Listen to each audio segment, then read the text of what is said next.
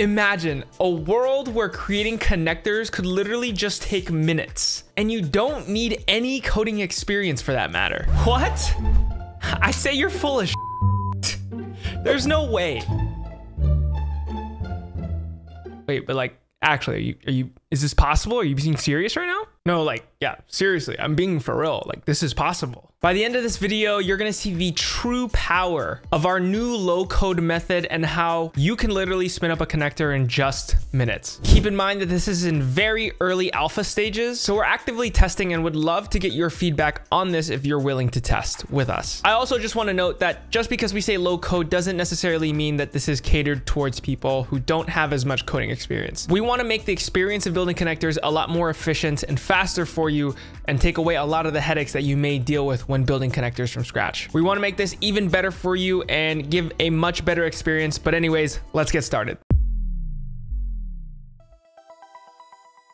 So we'll be creating a custom connector using the exchange rates API. But before that, make sure that your environment is up and ready to go. If you haven't set up your environment just yet, you can check out one of these two videos for Mac OS and Windows to set it up to work with Airbyte. And then once you're done with those videos, you can come right back here. So go ahead and set up an account with the exchange rates API. And then once you have that done, we can get our free API key.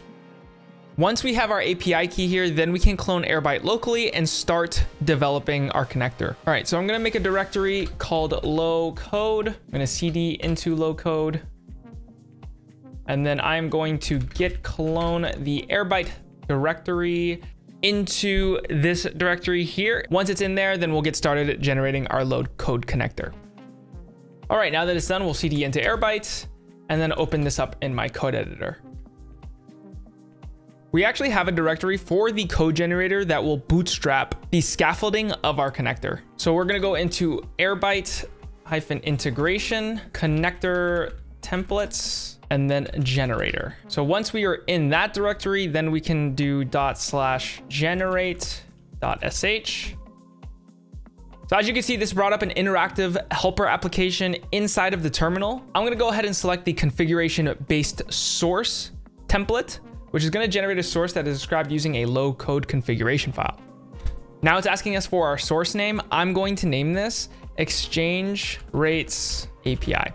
Hit enter. So if you look onto the right-hand side in our file browser, you can see that we've made a modification here. If we go down this file path, we can see that source exchange rates API, this directory has just been created for us by the application helper. And so now we can start working on our connector within this directory. So now let's cd into that directory. So let's get out of this, cd into the connectors directory, and then cd source exchange rates API. Once we're in there, we're going to spin up our virtual environment using Python. Do python-m space venv.venv. And then we'll do source.venv/bin/activate. And then we'll do pip install -r requirements.txt and let those build our dependencies. Now, if we open this up, we should see our requirements.txt inside of this directory. Let me go ahead and clear this. This is a required step, so make sure you do not skip this. Now we can verify that everything's working by running this one command. I'm gonna say python main.py and then the spec operation.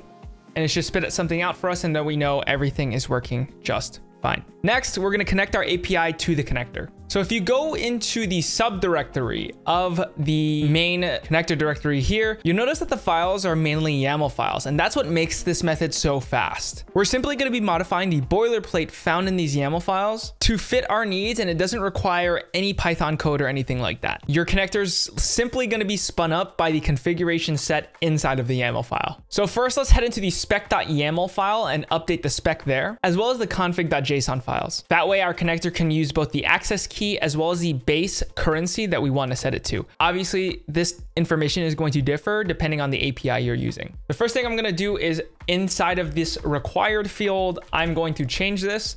I'm going to put access_key as well as base, which will represent our base URL.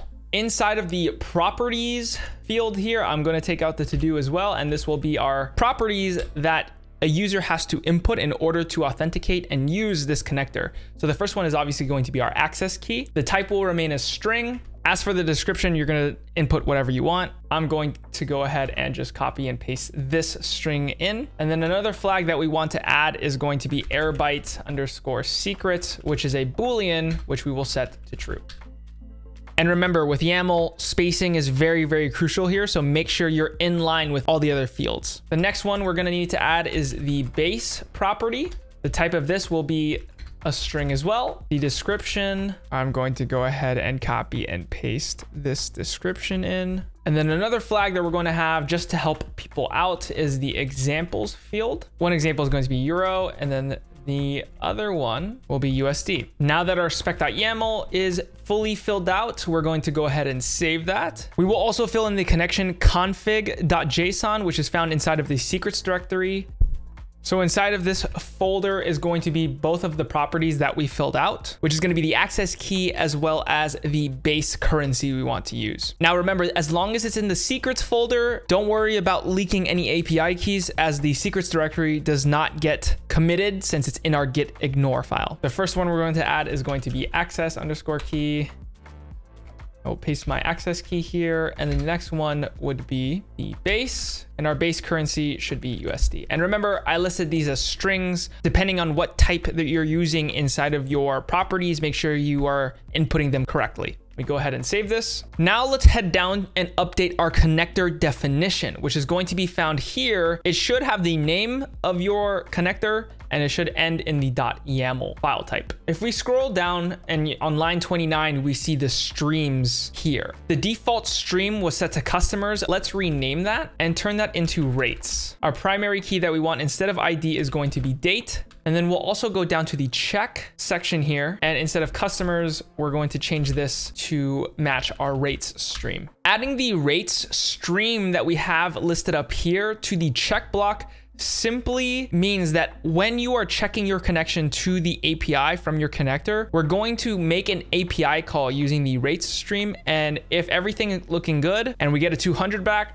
then we know the connection is healthy and successful. If we scroll up a little bit into the actual definition itself and we see the retriever level right here, we can add our base URL. So let's go ahead and add that in. According to the documentation, the base URL is going to be this. So let me go ahead and paste that in. If we scroll back down to the streams, we can see that in the retriever level, we have a path property here where we can add our endpoint path. What we can do is actually use the /latest endpoint from the API to fetch the latest data. So let's go ahead and add that endpoint here in the requester path. So it's simply going to be /exchange rates underscore data /latest. Go ahead and save that. Now that we have our stream all set up, let's get some authentication rolling. The exchange rates API requires the access key be passed in as a header named API key. We can configure the API key authenticator to point to the config.json's access key field. So if we scroll up to the authenticator section, it's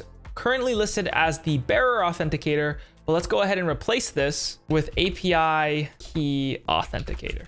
And then down here, we have a header property that we can add, and that will simply be API key, since that is the name that the API requests. And then inside of the API token, the name we gave it was access key. So let's change that to match and go ahead and give that a save. Now remember, we set a base currency that you can actually select and use to get specific data back from the API. If we go back into the requester level here, we can actually add another property here after the authenticator, and that's going to be request underscore options underscore provider. And what this will let us do is it'll let us add any request params that we need in order to query specific data from the API. So let me add the request underscore parameters field here. And inside of this, I'm going to add our base, which is the name of the property we added in our spec. And we're going to have it point to config/base, which matches the name of our base property inside of config.json, which right now is set to USD. Let's go ahead and give that a save and open up our terminal again. Now that we've gotten to this point, let's run the check operation to verify that the connector is indeed reaching the API successfully. So I'm gonna go back into my terminal. I'm gonna copy and paste this command in, and don't worry, I'm leaving all the commands you need to run in the description below.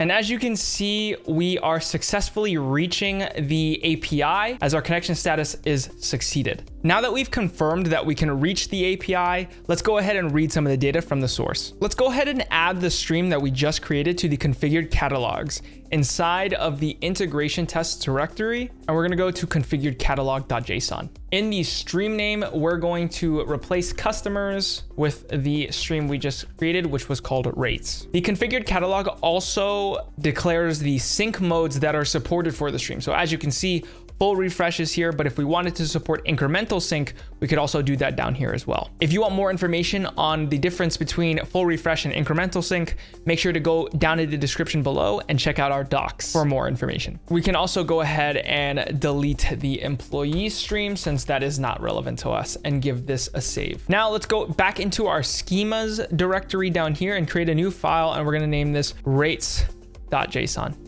So for the schema of this connector, I'm going to go ahead and just paste this in, but I will leave the link to this also in the description as well, so you don't have to type this all out. But this is the schema for all currencies that come back from the API. So essentially, you're just going to have to match the schema of the API you are working with. I'm going to go ahead and save this. We can also delete both of these JSON files as well, since these are not streams that we are using. Now I'm going to go ahead and paste this command in there, delete this $, and this essentially is our read operation. And we're reading the data that comes back from the connector that has been configured inside of our configured catalog.json using the keys found inside of the secrets. So let me go ahead and run this. And as you can see, data does come back inside of our terminal, and that we can see we've read one record from the rates stream. So we can confirm that we are now successfully reading data from our source API.